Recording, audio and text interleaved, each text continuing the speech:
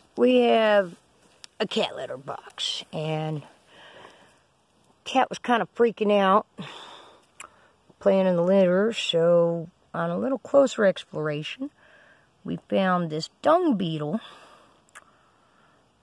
There's actually many of them in here.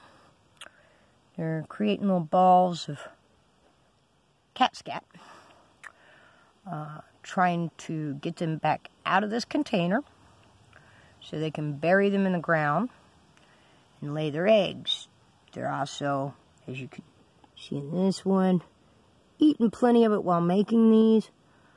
Dung beetles do feast a lot off of fecal matter, and the babies, when they hatch out inside of there, will eat their way out of the balls like that one. This was kind of a weird find for us. We weren't aware that Missouri had dung beetles until today. Kind of a strange and creepy little creature.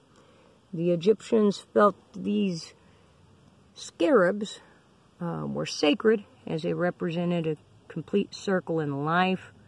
They often mummified kings and pharaohs with a scarab on their heart to protect them in the journey in the afterlife. A little known and kind of interesting fact about the dung beetle that makes them different from other animals is they use the Milky Way galaxy to align themselves and to navigate.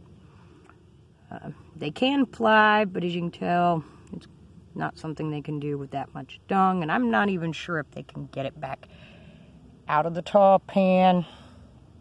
We're going to go ahead and scoop the litter and the bugs out after I get done with the video.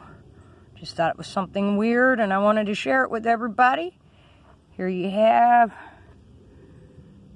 a scarab or a dung beetle. Busy working. Kind of weird little critters.